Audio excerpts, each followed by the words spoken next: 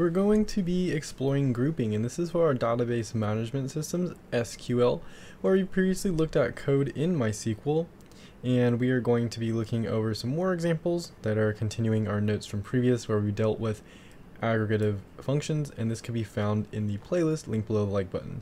But here with grouping, we apply the aggregate functions to a subgroup of tuples in a relation.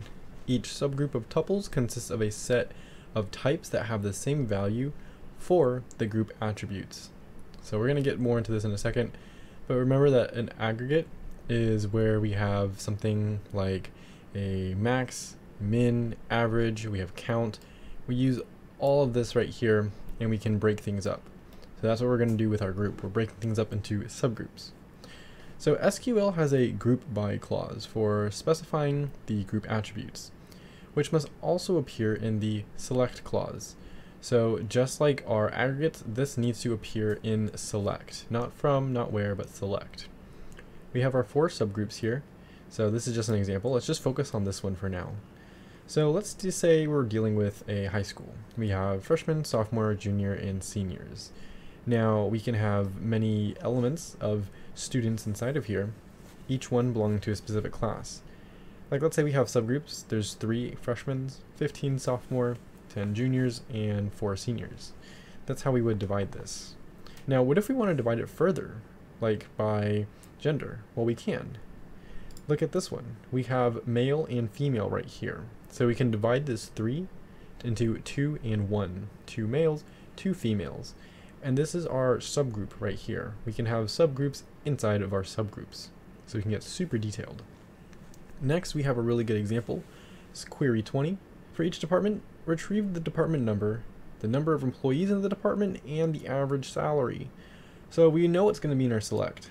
The number of employees in the department, this we're going to use an aggregate function for. This is going to be count, and we just want all of them, right? So we're just going to count, and we have the star right here.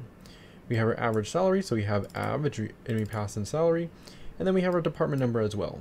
So to get our count, the number of employees, we're going to have to use our from employee right here. And we want to group by the department number because it's saying for each department, retrieve the department number because it's saying for each department.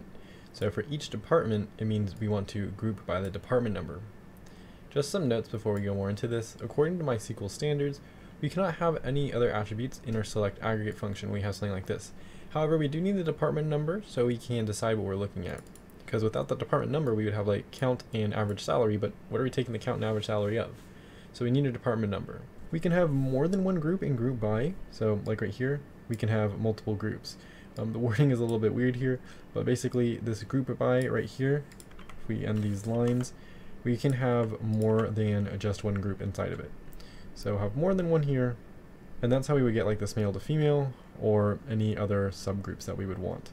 And this is how we would look at it. So let's say we have this table right here. We want to group by our department numbers. We can see all our 5s go here, 4s go here, 1s go here. We count how many we have in each, and then we average the salary. So that's how we would do with that information. Now if we wanted to, we can have a where, but we got to be careful on how we use that, and we're going to go over that and more information on having clause, summary, and more, and that's in the playlist link below the like button.